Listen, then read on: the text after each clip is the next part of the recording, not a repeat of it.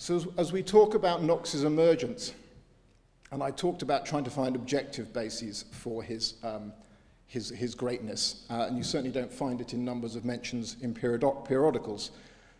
We've got about 7 or 8 points here, and I'm going to come on back to the first one, but he did in fact influence European design in 1900 to 1905. And Stephen Martin put it beautifully when he said, who wrote the book on Knox, he said it could as well have been not Liberty style, but Knox style. But in fact, Southern Europe and Italy adopted the phrase for Art Nouveau Liberty style, in part because of the dramatic nature and features of Knox's designs. Coming on, and it's a microcosm this, but 1912, Knox left the school he was teaching at in a bit of a strop. I'll speak more about that. But his pupils formed the Knox Guild of Design. They admired him that much, they formed the Knox Guild of Design. And this thing didn't just last 1 or 2 years. This survived till 1937.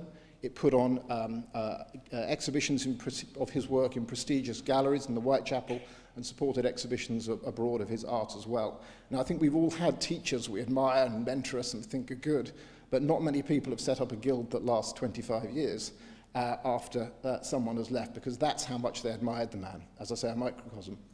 1917 is an interesting date. Arthur Lazenby died, and he was the king of the period. I think you'd have to combine Versace, I'll say in a British context at least, with Conran to imagine Lazenby's fame. Excuse me. He was the kingmaker of Art Nouveau and avant-garde.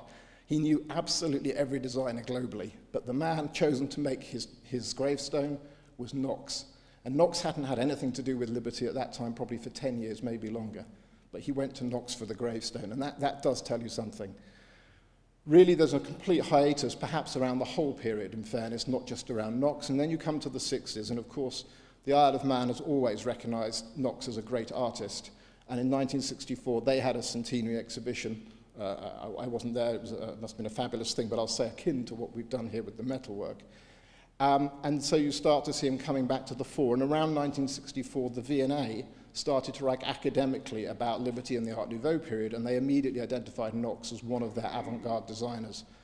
By the time you hit 1975, the V&A puts on this Liberty exhibition, the centenary exhibition, and Knox is still really buried in that exhibition. If you go through that catalogue as I've done, he's about 10% of all the items in the exhibition. There are 8 chapters, and he dominates 2 of them. And then the Liberty and Kumric silver and pewter range dominates the introduction as well to that catalogue, and that's really Knox. So again, he's there, but a little bit in the shadows.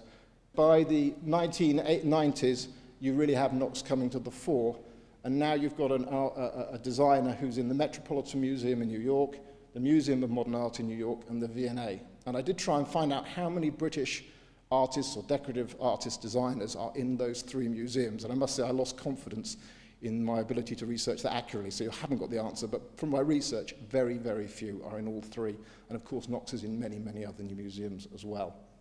And finally, to talk about an objective measure of his success value, his silver pieces now sell, his best silver pieces can sell in excess of £100,000, and that puts his silver on a par with the very best silver of any period in British history.